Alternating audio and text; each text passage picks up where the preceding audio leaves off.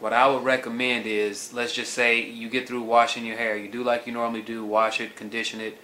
You get out the shower, brush your hair, whatever. Do not apply any products after you get through washing it. Don't apply anything. Brush your hair until it's dry. I would say brush your hair 5 or 10 minutes, whatever you want to do.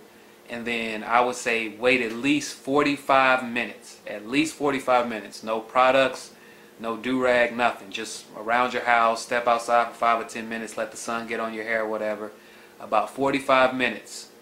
Don't apply anything. And then touch and feel your hair. Your hair will be dry then. Okay? So get a good feel. Just touch your hair, see what it feels like or whatever. It will definitely be dry after 45 minutes or so. Okay? So that way you'll know then what it feels like when it's dry.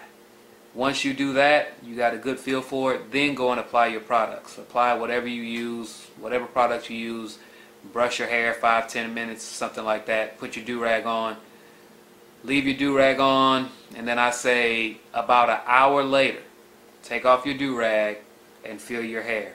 You should know then what it feels like when it's moisturized. You should be able to tell the difference. Now, if you can't tell the difference, then that means 1, you either didn't apply enough moisturizer, or 2, the moisturizer that you have isn't good and you need to get something else.